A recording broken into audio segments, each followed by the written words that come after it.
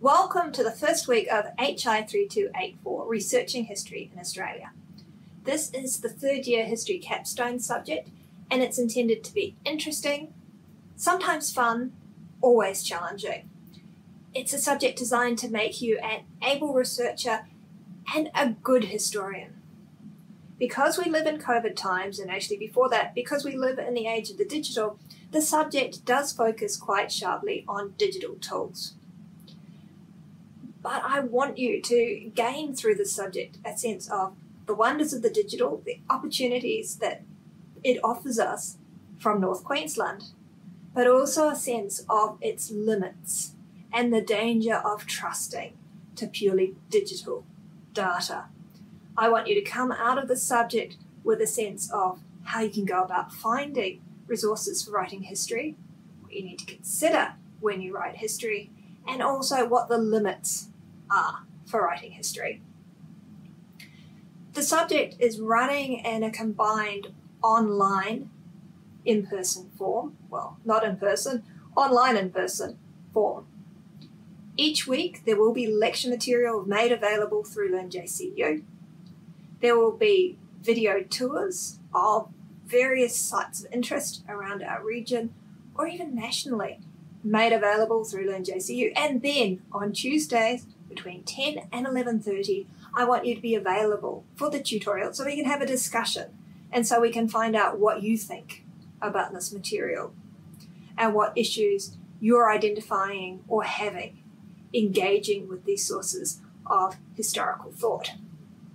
Now, I'm aware that you're third year students, and so while I'm going to mention the resources online, I expect that by this stage you have actually had a look around the LearnJCU site. You are going to have to continue to look around the LearnJCU site because I am building it around you as the semester progresses. And of course, things like the quizzes are not available to you yet. But make sure you've had a look at that site.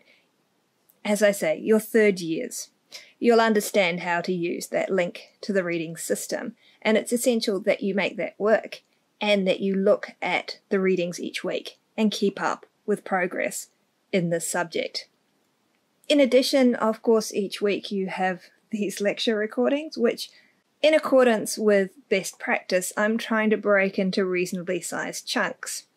However, in this subject, I've scheduled it that we have 1 hour of lecture and 1.5 hours of workshop. So there aren't going to be too many reasonably sized chunks.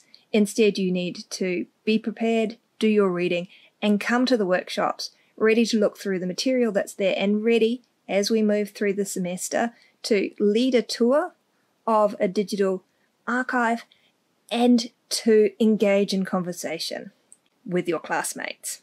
In the welcome video for the subject, I've run through the assessment, and the details are also available in the subject outline. In the subject outline, there are what I call recipes and rubrics for each piece of assessment. The recipe tells you what you're expected to produce as clearly as I can manage it, and the rubric shows you how that piece of assessment is going to be marked so that you can look through it and make sure that you do the important things. There should be no mystery about the assessment. Well, some mystery, and that, of course, the quiz questions are going to pop up at you, and you need to respond to them in that limited period of time. And you do need to keep up with the subject.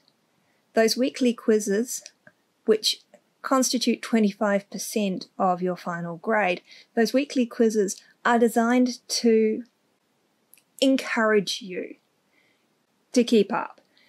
I recommend that you review the lecture material, you do the reading for the week, you come to the workshop, and then after the workshop you take a breather, maybe have a cup of tea. Cups of tea seem to be essential in my approach to history. And then do the quiz well before it closes.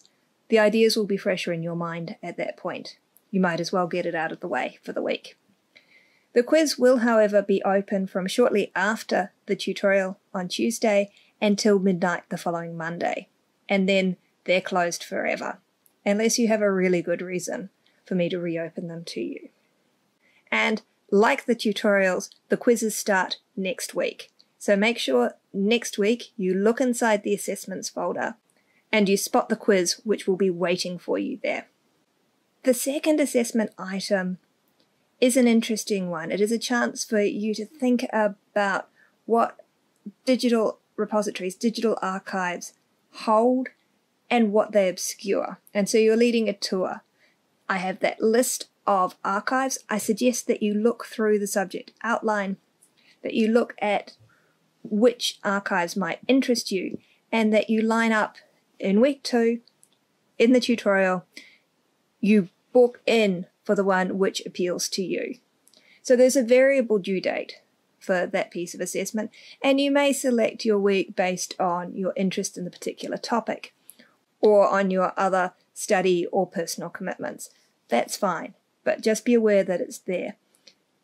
If there's more than one person that wants to lead a tour of a particular archive, you will need to work as a team. And I realise that might be a deciding factor for some of you for which archive you choose.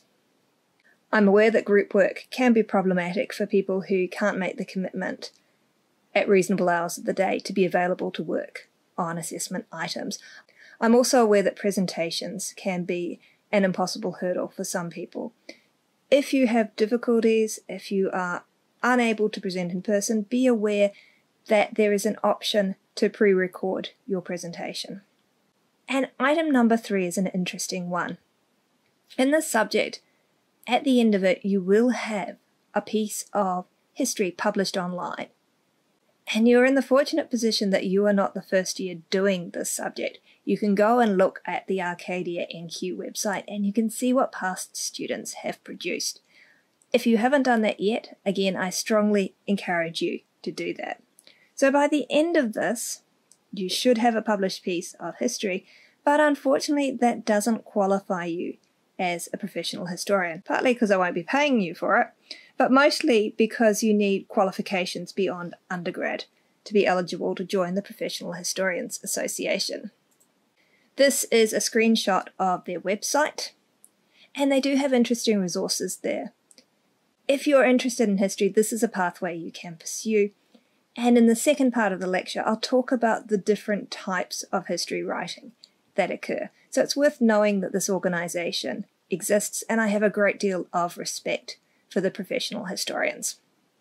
So let's roll through what we're doing. As you can see, this week it's an introduction to the subject. There is no workshop, but there is a reading that you can do.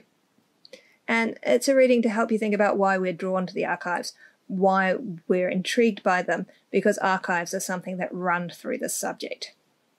Next week, we look at who leaves what traces where, and the video tours start. And that video tour stems from 2020 and the arrival of COVID. It was impossible to take students on a personal tour of JCU Library Special Collections because we weren't sure what restrictions would be in place.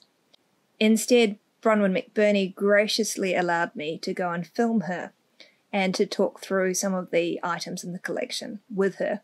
And so that video tour is available, and it gives you great access to JCU Library Special Collections in Townsville. There is a second video next week as well, which is about a particular set of items in special collections and how they arrived there. The workshop in week 2 is very important. Clara Vasca is going to come and help you with finding references. We're also going to look at managing references, and that's the week when you sign up for your video tour. It's also the week that the quizzes start, so you will need to do that reading and to pay attention during the course of the week to get that done on time. In week 3, if you haven't discovered Trove yet, well, you're going to find out all about it, even to the point of having a look at the Trove Harvester.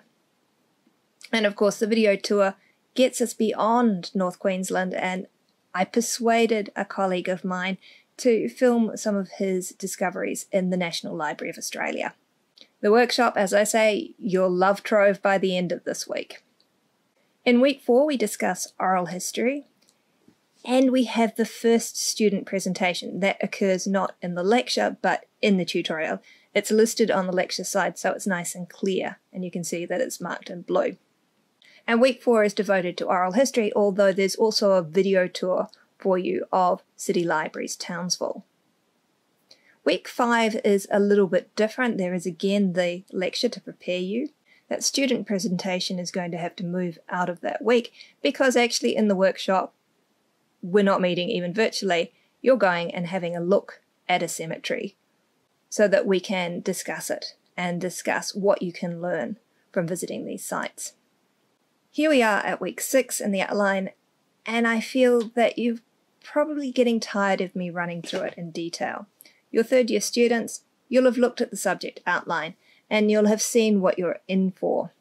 You'll notice those workshop topics, and I hope that you notice that they are both linked to the lecture topics, but also extremely practical from this point on. That you're talking about things like navigating copyright, which is really important if you're going to produce anything online. You need to know what is available for you to use and what you really shouldn't touch because it's going to get you into trouble. And so that's a theme that continues through this part of the subject. After the mid-semester break, on the home stretch of the subject, we're talking about making history, and we're looking at the ways in which history is produced and represented to various audiences, particularly to the public.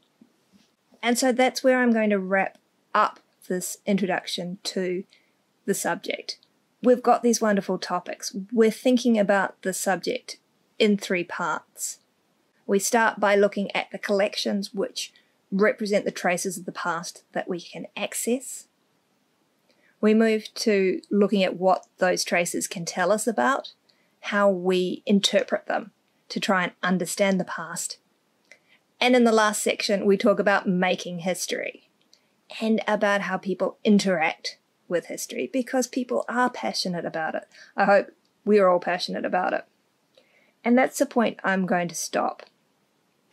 In the second part of this lecture, I'm going to be talking about more theoretical aspects of being a historian. This was very much about getting you started with the subject, and I really hope that you have explored the LearnJCU site and that you are prepared to make a fast start in this subject.